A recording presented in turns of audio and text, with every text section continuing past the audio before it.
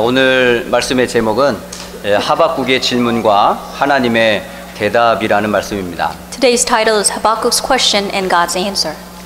이 하박국이 질문한 질문을 아마 지금 많은 우리 크리스천들 가운데 하는 분들도 있습니다.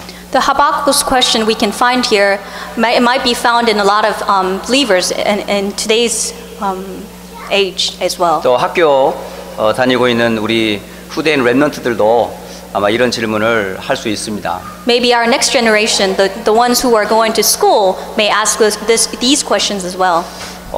하나님의 자녀가 왜 고통을 당하는가? Why would a God's child suffer? 그리고 불신자가 왜 이렇게 형통한가? Why would an unbeliever be so prosperous? 예전에 한 렘넌트가 그런 고백을 했어요. One time, one remnant confessed this. 자기는 아침부터 저녁 늦게까지 아무리 공부를 해도 시험 보기가 어렵다는 거예요. Since early in the morning till late in the evening, I studied very hard, but it is so hard for me to take a good test. 근데 함께 공부하는 이 불신자 학생이 하나 있었는데요. But there was one unbeliever who was studying with them. 이 불신자는 보면 공부도 많이 하는 것 같지도 않아요. But it doesn't seem like he's studying much. 근데 시험을 보면 전부 all A거든요. But this unbeliever gets all straight A's. 나는 기도도 하고 막 말씀도 묵상하는데 그 친구와 비교하면 내가 결코 그 친구를 따라갈 수가 없는 거예요. I pray, I meditate, and even I compare myself to him. I cannot even compare.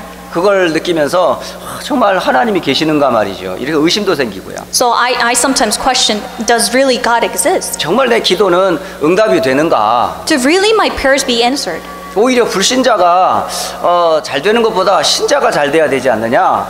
이러면서 좀 하소연을 하는 소리를 들었습니다. He was complaining, saying that, don't you think that a believer should go well better than unbeliever? 여러분 주변에 여러분이 열심히 노력하고 최선을 다하는데 오히려 노력한 결과는 안 나오고 불신자가 잘 되는 걸 볼 때 여러분 어떠세요? What do you think when you see yourself trying really hard and do your best, but unbeliever does better?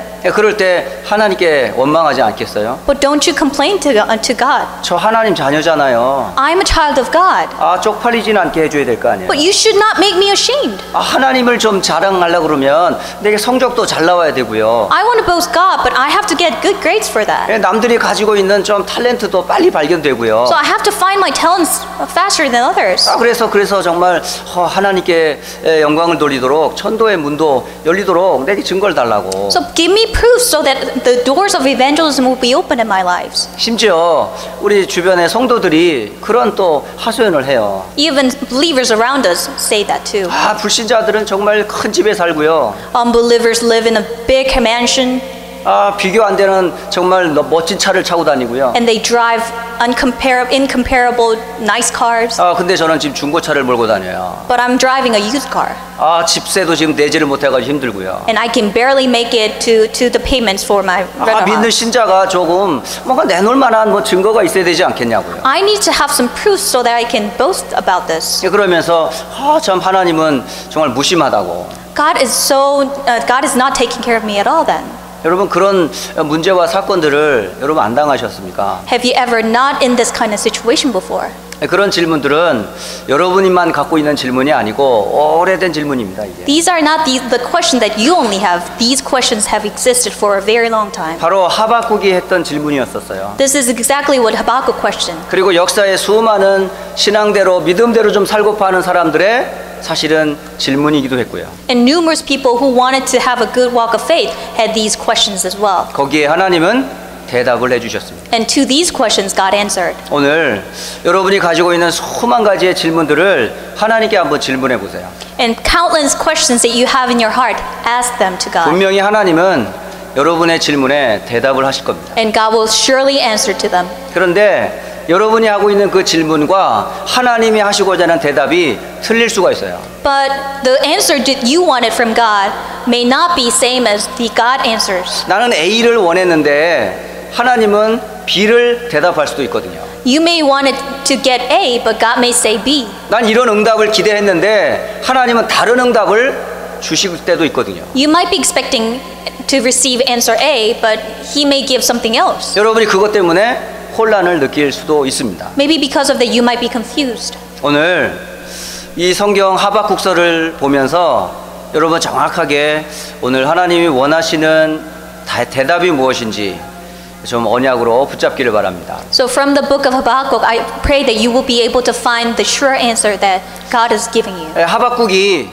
하나님께 질문하는 첫 번째 질문입니다. So this is the first question Habakkuk asked to God. 하나님, 정말 기도에 왜 응답을 안 해주십니까? Lord, how come you do not answer to prayers?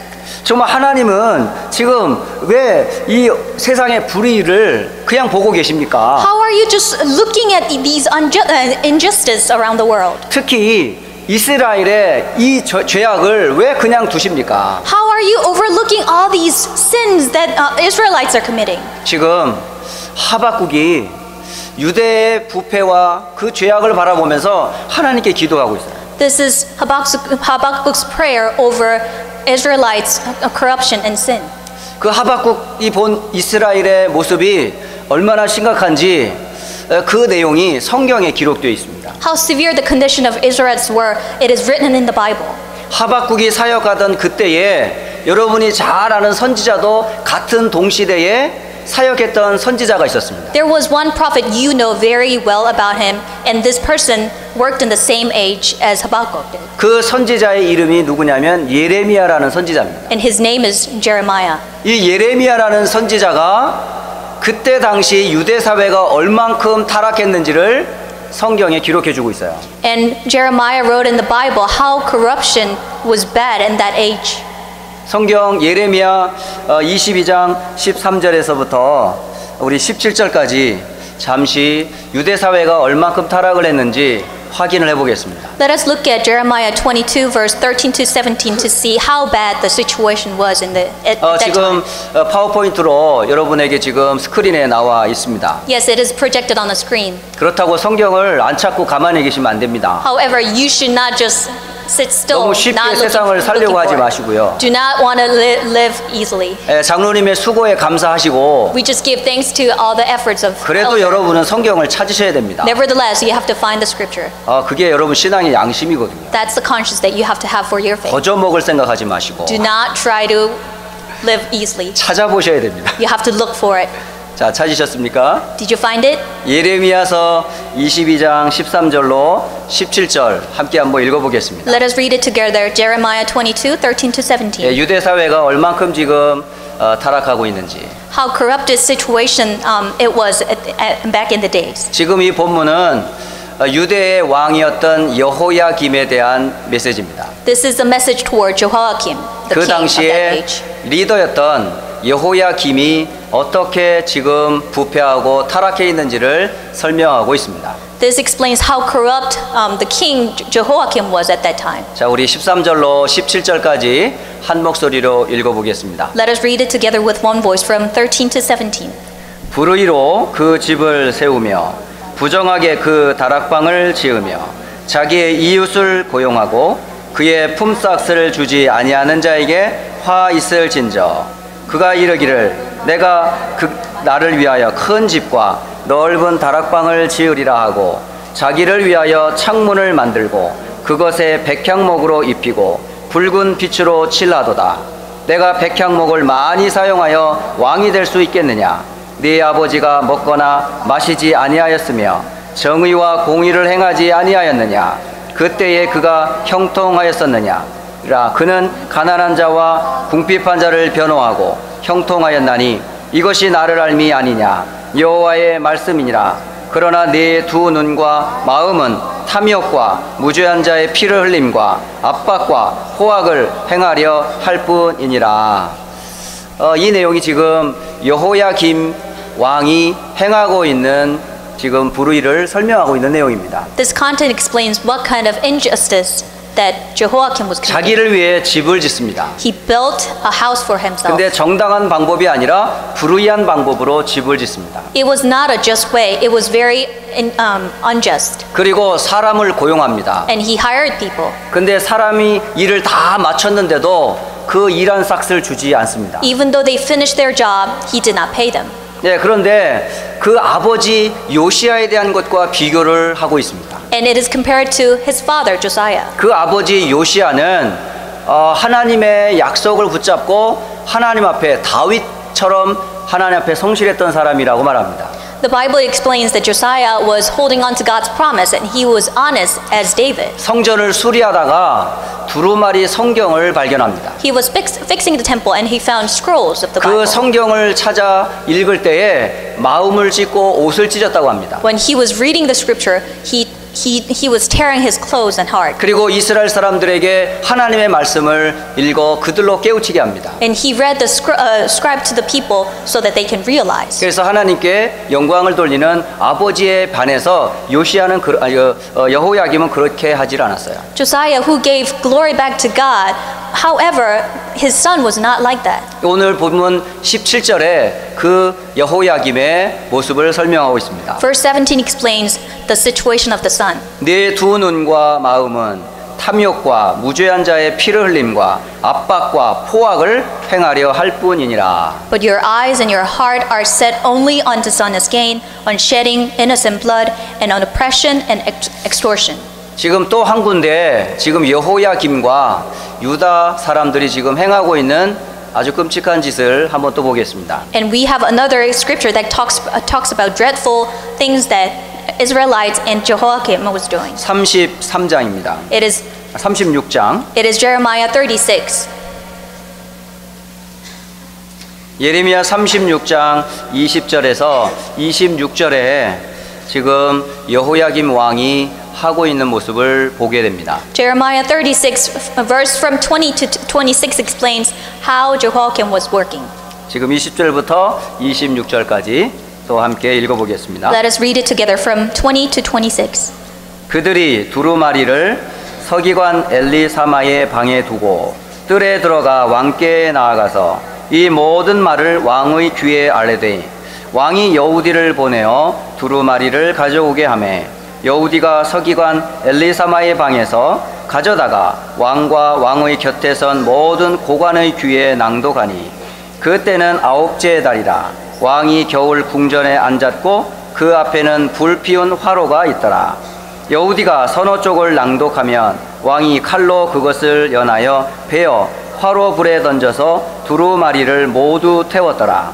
왕과 그의 신하들이 이 모든 말을 듣고도 두려워하거나 자기들의 옷을 찢지 아니하였고 엘라단과 들라야와 그마랴가 왕께 두루마리를 불사르지 말도록 아뢰어도 왕이 듣지 아니하였으며 왕이 왕의 아들 여라무엘과 아스르엘의 아들 스라야와 압디엘의 아들 셀레미야에게 명령하여 서기관 바룩과 선지자 예레미야를 잡으라 하였으나 여호와께서 그들을 숨기셨더라.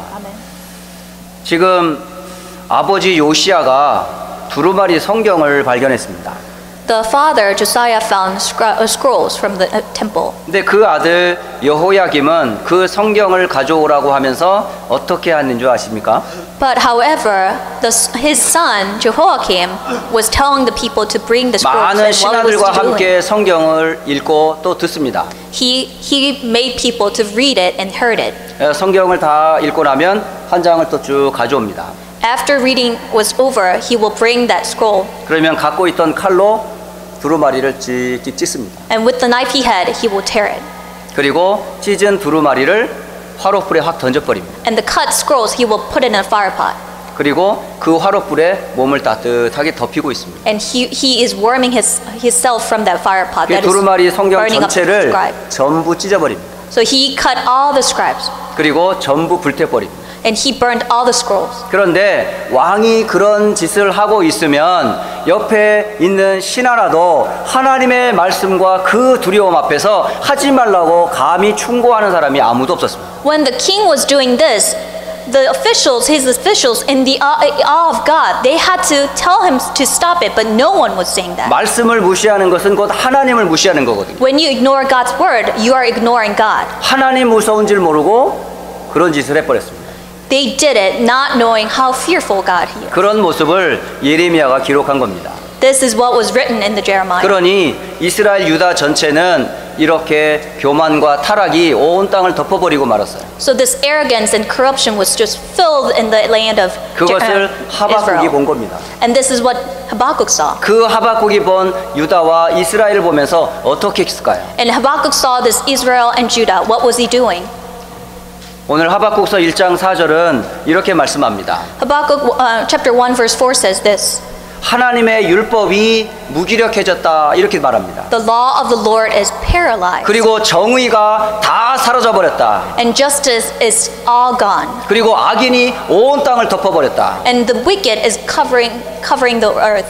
그리고 그 땅에는 온갖 악랄한 짓이 벌어지고 있는 그 모습을 보면서 하나님 어찌하여 이런 유다를 가만두십니까? And all the evil things are happening on this earth. And how come you are letting these happen, Lord? 왜 나의 기도에 응답하지 않습니까? How come you do not answer to my prayer? 하나님이 정말 이 죄악을 두고 가만 계시면 안 됩니다. You should not just let it just go and sit still looking at all these sin. 이것이 하박국이 하나님께 질문한 첫 번째 질문입니다. This was the first question Habakkuk asked to God. 여기에 대하여 하나님이 대답하십니다. And to this, God answered. 하나님께서 하박국에게 5절에 말씀하십니다. And God says in verse 5 to Habakkuk, 너희는 여러 나라를 보고 또 보고 놀라고 또 놀랄지어다. 너희의 생전에 내가 한 가지 일을 행할 것이라. 누가 너희에게 말할지라도 너희가 믿지 아니하리라.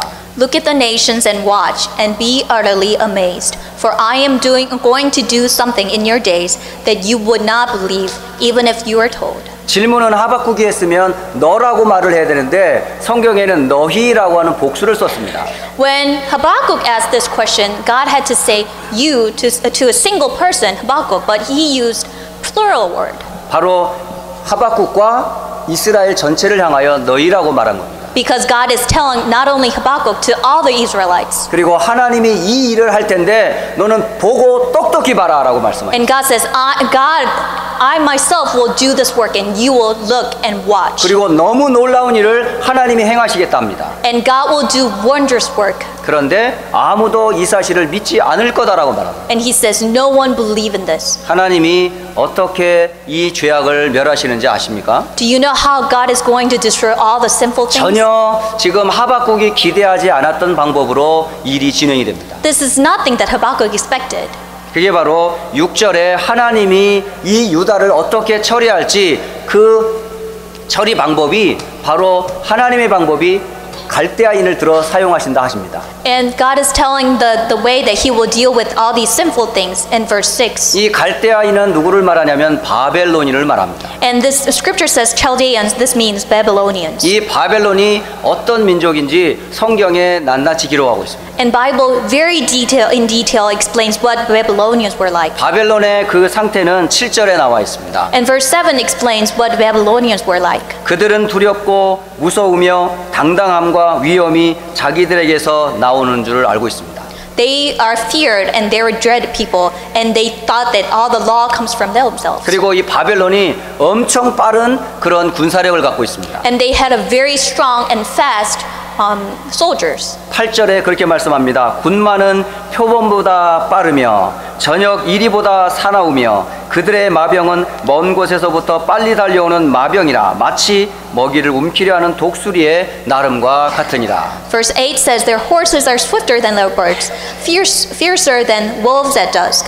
Their cavalry gallops headlong. Their horsemen come from afar. They fly like an eagle, swooping to devour. 그리고 이들은 전쟁하면 백전백승을 해버립니다. When they have a battle, they will win no matter what. 그래서 9절에 그들은 다 강포를 행하여 오는데 앞을 향하여 나아가며 사람을 사로잡아 모으기를 모래같이 할 것이다 이렇게 돼 있습니다. So verse 9 says they all come intent on violence. Their 그러니까 hordes advance like a desert wind and gather prisoners like sand. 전쟁의 모래처럼 사람들을 그렇게 모아서 전부 죽이겠다는 거예요. So they gather all the people like sand and they kill them off. 그리고 이 바벨론 앞에 그 어떤 누구도 감히 설 수가 없습니다. And no one can stand before a Babylonian. 심지어는 11절에 말합니다. Even verse 11 says, 그들은 자기의 힘을 자기들의 신이라고 믿습니다. and they believe their own strength is their God. 곧 힘이 신이다라고 말해요. My strength is my God. 그 힘을 가지고 유다를 치겠다는 거예요. With strength, God will strike Judah. 그게 바로 첫 번째 하나님의 대답이셨습니다. This is God's first answer. 여기에 하박국이 또 하나님 앞에 두 번째 질문합니다. To this answer, Habakkuk asked another question. 자기가 알고 있는 하나님은 그런 하나님이 아닌데 어찌하여 이런 일을 할 수 있습니까? The God I know is not a God like this. How can you do this? 하나님은 공의의 하나님 아니십니까? God, you're the God of justice. How can you do this? 하나님에게는 악이 없지 않습니까? You have no evil side. 하나님은 이 죄악된 이 땅을 멸할 때 왜 하필 악인을 들어 사용합니까? When you destroy this evil land, why do you use evil people? 그건 내가 알고 있는 하나님이 아닙니다. This is not the God I know. 그런데 그 일을 하나님이 지금 하고 계십니다. But this is what God is doing. 그래서 하나님께 또 호소하는 겁니다. So he confesses one more time. 그런데 하나님이 두 번째 또 대답하십니다. And God answers second time. 이번에는 하나님께서 2장 2절에 이렇게 말씀하십니다. God answers in chapter 2 verse 2. 여호와께서 내게 대답하여 이르시되 너는 이 묵시를 기록하여 판에 명백히 새기며 달려가면서도 읽을 수 있게 하라 라고 말씀하십니다. Then the Lord replied, write down the revelation and make it plain on tablets so that a herald may run with it. 결국 하나님은 언약을 잃어버린 유다도 하나님이 공의를 행하실 뿐만 아니라 지금 자기의 힘을 신으로 삼고 있는 바벨론도 하나님이 가만두지 않겠다는 말씀입니다. God not only judges the Judah who thinks that they're just, he will punish them, but also God will punish the Babylonians who believes that their own strength is their God. 바벨론이 저지른 그대로 바벨론을 무찌르겠다는 거예요. The same way the Babylonians did, they will be paid back. 결국 하나님은 이 땅의 죄악을 가만 보고 계시지 않는다는 말씀입니다. So this means God does not overlook the sinful things of the earth. 이 땅에 일어나고 있는 수많은 그런 불의를 하나님이 그냥 보고 내버려 두지 않는다는 말씀입니다. Many numerous injustice God is looking at. He will not let it go. 그 세상에서 신자는 어떻게 살아야 하는지 말씀을 주고 계세요. Then He is telling us how should a believer live in this world. 그게 바로 여러분 오늘 본문인 하박국서 2장 4절 말씀입니다. So this is the main scripture of today's word. That is 언약을 verse 4. 잃어버린 유대가 그렇다 할지라도 Even though Judah is like this when they lost hold of the covenant. 그리고 자신의 힘을 신으로 삼는 세상의 강대국과 불신자를 바라보면서도 Even to the people looking out to the people unbeliever and the world who think that their own strength is their God. 정말 믿는 자는 무엇을 가지고 살아야 하는지 What does a true believer have and live? 오늘 정말 하나님을 경외하는 분이라면 이 언약을 여러분 굳게 붙잡길 바랍니다. If you truly believe in God, you have to hold on to this covenant surely. 하나님이 주신 여러분이 흔들리지 말아야 될 약속의 말씀입니다. This is the covenant word that God has given to you. God has given to you. 이스라엘의 고난도 하나님은 잠시라고 말씀하십니다. God says this is momentary when Israelites are suffering. 또 바벨론과 불신자의 성공도 잠시라고 말씀하십니다. And success of Babylonians and unbelievers are temporary. 그곳에서 하나님은 하나님의 뜻을 이루겠다는 거예요. But God fulfills His will in this. 정말 여러분은 문제를 통해 하나님을 체험하게 될 겁니다. Through a problem, you will truly experience God. 그리고 불신자들의 성공을 보면서 하나님이 어떻게 그들에게 일하시는지 여러분 똑똑히 보게 될 겁니다. And you will surely see how God is going to work through a success of an unbeliever. 세상과 사회가 그렇다 할지라도 우리는 어떻게 살아야 할까요? Even the world is like this. How should we live? 바로 오늘 하박국 2장 4절이 그 답입니다. And Habakkuk 2:4 is the answer to this. 같이 한번 2장 4절을 같이 한번 읽어보겠습니다. Let us read it together. Chapter 2 verse 4. 보라 그의 마음은 교만하며 그 속에서 정직하지 못하나 의인은 그의 믿음으로 말미암아 살리라. 아멘. 하박국이 이 답을 얻었어요. Habakkuk received this answer. 근데 놀라운 거는 하박국의 이 언약의 말씀을 전도자 바울이 붙잡았습니다. But surprisingly, this covenantal word that Habakkuk received, Apostle Paul held on to this as well. 우리 성경 로마서 1장 16절 17절을 한번 찾아보겠습니다. Let us look at the scripture, Romans chapter 1 verse 16 to 17. 사도 바울이 하박국이 붙잡았던 이 언약을 잡고 로마를 복음화했습니다. Apostle Paul held on to this covenant of Habakkuk, held on to, and he was used for Roman evangelization. 자, 우리 로마서 1장 우리 16절, 17절을 함께 읽어보겠습니다. Romans chapter 1 verse 16 to 17. Let us read it together. 같이 읽습니다. 내가 복음을 부끄러워하지 아니하노니 이 복음은 모든 믿는 자에게 구원을 주시는 하나님의 능력이 됨이라. 먼저는 유대인에게요 그리고 헬라인에게로다. 복음에는 하나님의 의가 나타나서 믿음으로 믿음에 이르게 하나니 기록된 바 오직 의인은 믿음으로 말미암아 살리라 함과 같으니라. 아멘. 지금 의라는 말씀을 쓰셨습니다. He is using the word righteous. 하나님의 의가 바로 복음이라고 말씀하십니다. This is written that the righteousness of God is the gospel. 아담 이래로 모든 사람은 죄 가운데 빠졌습니다. Since Adam, everyone has fallen into sin. 모든 사람이 사단의 속임에 빠졌습니다. Everyone is deceived by the deception of Satan. 그래서 이 땅에는 의인이 단 한 사람도 없습니다. So there's no single righteous person on 그 this 죄의 earth. 값으로 모든 사람은 죽음과 지옥을 가야 합니다. Because of the payment for the sin, we all have to go to the hell. 이 저주와 재앙에서 하나님이 우리를 건지실 하나님의 의를 말씀하셨어요. But it is written that God is going to save us from this curse and disaster. 하나님의 의가 바로 그리스도이십니다. And God's justice is Christ. 그리스도를 통하여 이 모든 불의와 죄악에서 너를 건지시겠다. Through Christ, you will be saved from all these unjust situations. 사단의 손에서 너를 건지겠다.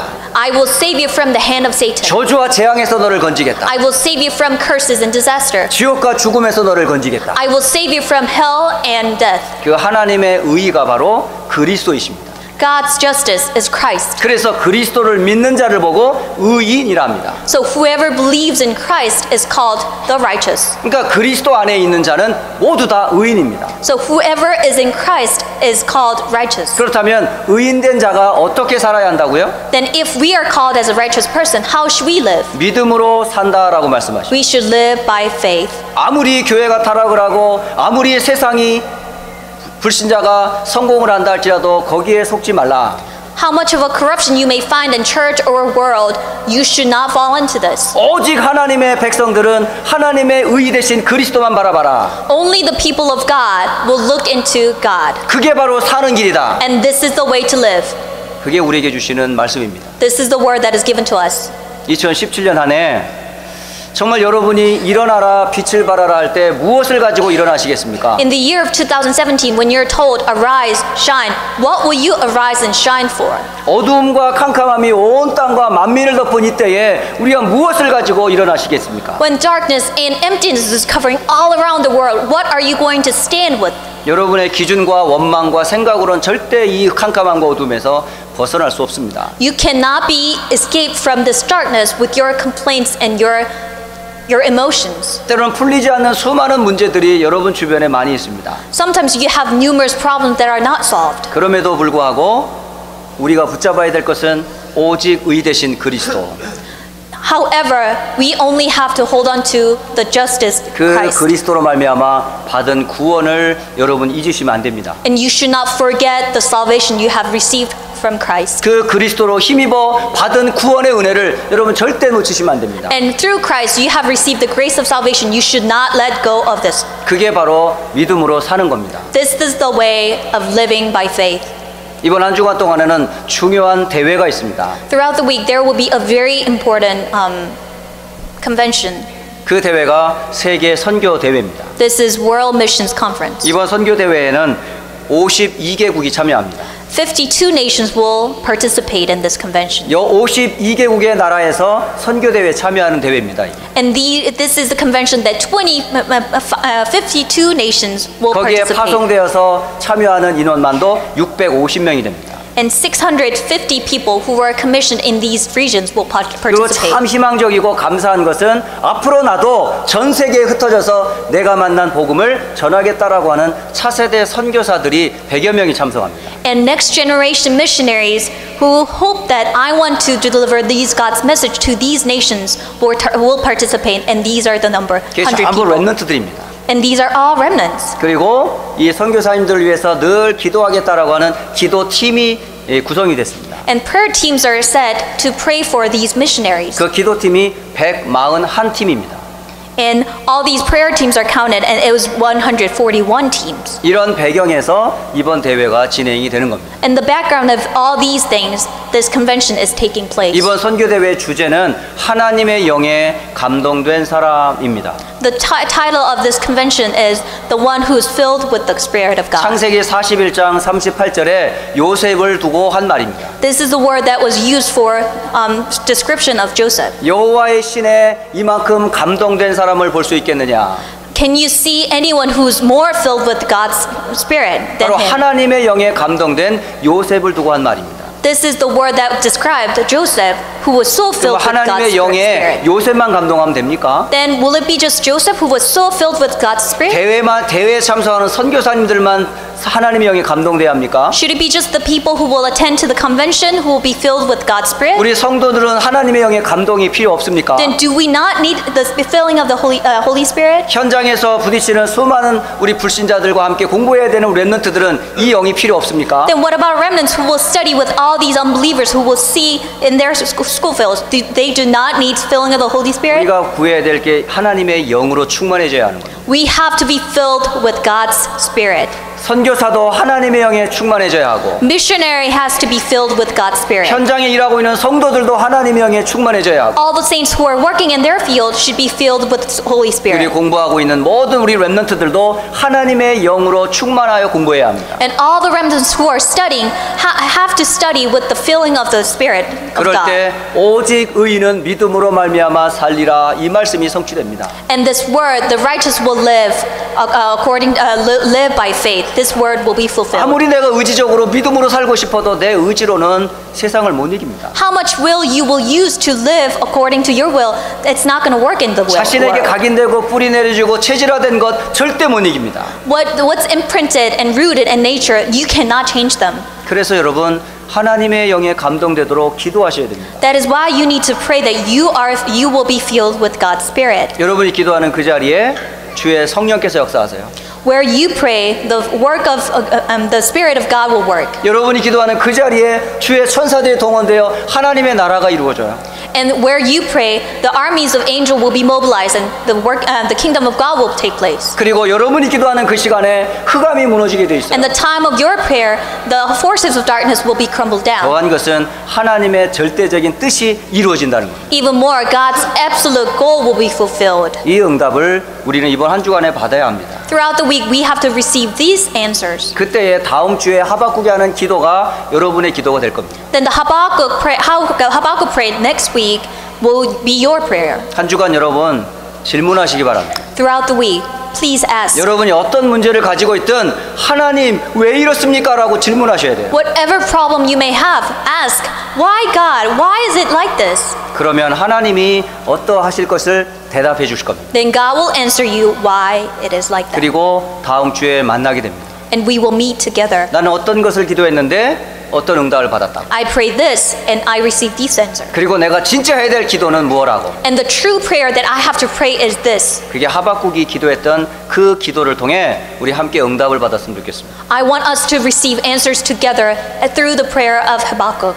이번 한 주간 동안에 여러분 하나님을 바라보는 시간을 꼭 가지시길 바라고요. Throughout the week, please have time to look for God. 모든 문제를 전부 기도로 바꾸세요. Every problem, turn it into your prayer. 그리고 하나님이 원하시는 응답이 뭔지 여러분 기다리고 기도하세요. And wait and pray for what God is expecting from you. 그러면 그 답을 성경을 통해서 여러분 확인하시면 돼요. And you can confirm it from the Bible. 한 주간도 하나님 주신 이 언약의 말씀 붙잡고 여러분 현장에서 승리하시길 바랍니다. Throughout the week, may you be victorious through holding on to this covenant at your field. 오직 의인은 믿음으로 말미암아 삽니다. Only the righteous will live by faith. 여러분 하나님 앞에 이 시간에 오직 의인 된 그리스도 안에 있는 이 믿음 가지고 한 주간 살도록 나를 지켜주시고 성령으로 충만해 달라고 함께 기도하겠습니다. Let us pray together so we will be kept safe and be filled with the Holy Spirit as we are called righteous. 교회 안팎에 일어나는 수많은 불신앙과 사탄의 꾀가 무너지도록 함께 기도하십시오. And all these unbelief and all the working of the Satan will be completely broken down. 그리고 전 세계 선교대회 현장에 하나님께서 성령으로 역사하시도록 이 시간 선교대회를 놓고 이어서 계속 기도하겠습니다. And let us pray together for all the mission fields and the working of God for the convention of 함께 missions. 기도하겠습니다.